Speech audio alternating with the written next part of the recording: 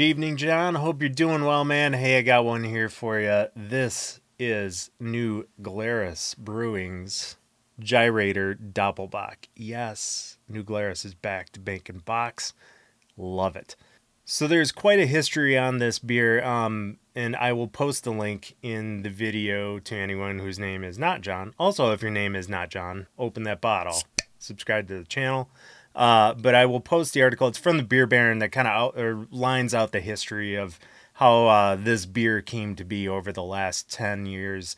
But anyway, this is New Glarus' foray back into box-style beers. I am super excited to try this thing. Let's get to it. There we go. Pop the top. Put that over there. And pouring into the Double D Tulip. Oh, yep. That is a beautiful deep caramel color. A little bit of a head. As you notice, I did not rough it up too bad. We'll hold this thing up to the light back here. If we can see. Spin the glass a little bit. Where are we at? Look at that. Yeah, she's a beaut, Clark. It comes out like, let me hold it up to the light up here too, so just so I can describe the color better. If you hold it directly in front of the light, it is an amazingly deep red. Looks beautiful.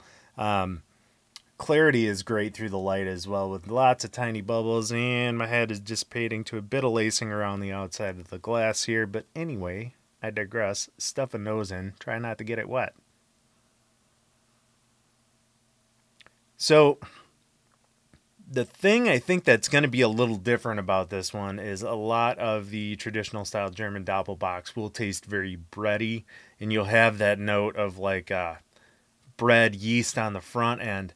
This smells drier, if that makes any sense. It doesn't have quite the bready sweetness smell to it, but it does smell of kind of earthy malt notes. And there's a hint of that breadiness in the back, but it's kind of buried back in there. Let's take a taste and we'll see what happens here. Wow. This is really good. Taste follows nose. Earthy malts all the way through. There is a touch of sweetness. You can detect a little bit of that caramel backbone to it, but it's really subdued. And this thing is quite dry on the back end. So it lends itself to a little bit more of the alcohol creeping through, excuse me, but it's not overpoweringly booze in any way, shape, or form. Really well balanced. And let me just take another pull here. Yeah, so I think the interesting thing about this particular Doppelbock is that it finishes a little bit drier than most of the other Dopplers that I've had, which tend to finish a touch sweet. I don't think that's a detraction from the beer. I think this is kind of New Glarus' take on the style, which I'll be honest is kind of refreshing. Yeah, this is really, really good. There's also a little bit of a dark bready note to this.